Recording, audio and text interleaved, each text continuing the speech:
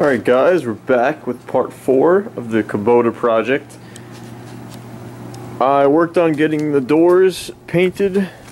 Right now it's really only one side. So here's the driver's door. I have the one side, the outside painted, and the passenger door, the inside painted. Alright, so the plow mount, here it is. I've already bolted it on there and torqued it. Basically it's a thick bracket. The two receiving points, it's got four bolts, and the existing nuts that were on here welded on from the factory were shot. You know, the bolts were stripped, and so I got a washer, a lock washer, and a nylock nut, so that I don't really have to worry about them backing off. The instructions do say that you should retorque them after 5 to 10 hours of usage, so it's probably smart to do that.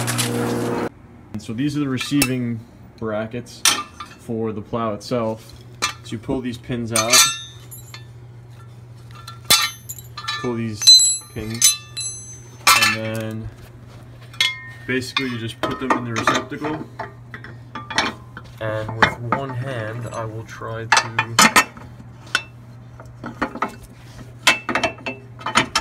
put one pin in, and you basically just get the pins and put the two pins in, and then use the cotter pins to lock them in. And so now all you have to do is drive up to the plow and then push up on the tower and it locks in. I don't have any of the wiring hooked up yet, so for right now I just got the mount put on, and I'm gonna work on getting, I'm gonna look at what the manual says on for the wiring, and I'm gonna try to get it hooked up so that I can move the plow and get it out of the scoop position that it's in, because I mean I still have to paint the middle section of the floor. Let's see if I can get you can get a good look at the floor now with a better light. There's a little bit of smudges over here, but for the most part now it's completely bed linered. And so here's the plow. It's a Western Impact. It's a UTV plow. I have some more video on it. I'm either going to stick in, I might make a separate video on when I picked it up. It was on 2 pallets, and I think I did a little bit of a build video on it, or when I unboxed it from the pallet. But for the most part I gotta just get the wiring in for it, and then we can get it moved around and get this wrapped up for now, and then I can start working on the lights. I want to make sure I get the plow hooked up, because that's the main thing, and then I can get the lighting in. Alright guys, I want to cut back in here before I get too much more done. I was able to wire I sent the plow harness through, so you got the lead here. I'm not really sure how I'm gonna attach it yet. There's like a lower grill here. I really wish I could mount it like sideways and have it like an outlet, but I may just have to leave it loose so that it has slack. The plow mount is on, both receivers are in. I ran the wire for the handheld control. I believe this is an ignition, like a switched power. Like this will allow the plow to operate when the ignition is on, so it doesn't drain from the battery. And then so on the inside we have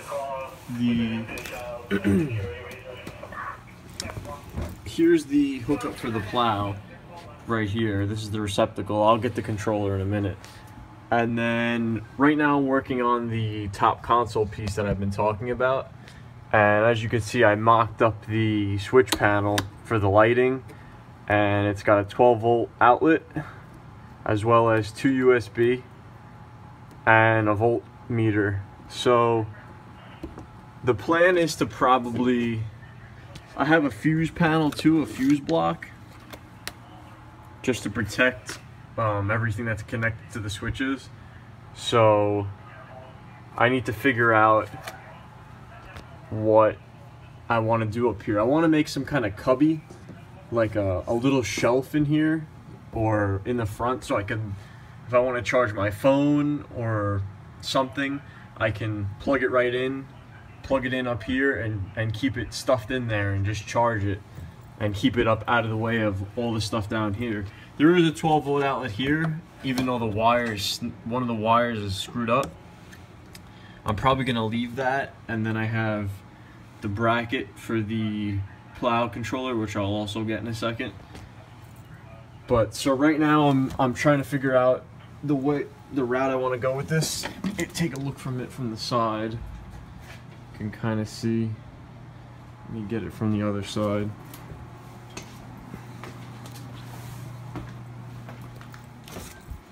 So it's kind of in the middle, or it's perfectly in the middle. And then the fuse panel, I'm assuming I'm gonna put it, it's not gonna be, it can't be flush mounted, it's gotta be mounted up inside somewhere, because it's gonna have to have the wires and stuff. So I don't really want it exposed, because you're gonna see all the wires coming off of it and stuff. So I'm probably gonna try to keep it hidden somewhere in there. And there's really nothing else. I want to add, there's a couple other things I might want to add, like a scanner. The only issue that I'm seeming that I might run into is you really don't have that much depth up here. So like if you put anything like a scanner like long, it won't fit. The only way I'd be able to manage it is if I got like the control head and mounted the control head up here. So that's an option. I'll have to try to find one, because I know they're not as common as they used to be, for scanners at least. And then, yeah, so you can see this is the plow harness here. I wrapped it all in this little, you know, wire loom stuff. You can see it on the floor right there. And just started to zip tie some of it. I didn't get excessive with it because I don't know, I want to make sure that I have enough length and all that stuff. And so let me get this is the box with the mount in it for the thing. Let me get the plow controller. Alright, so here's the plow control, handheld control. And so I have a couple options on where I can put it. It comes with this little triangular looking bracket, which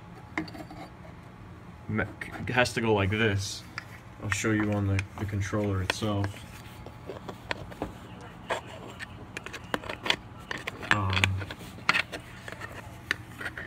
Goes like this on it. So you set that like that.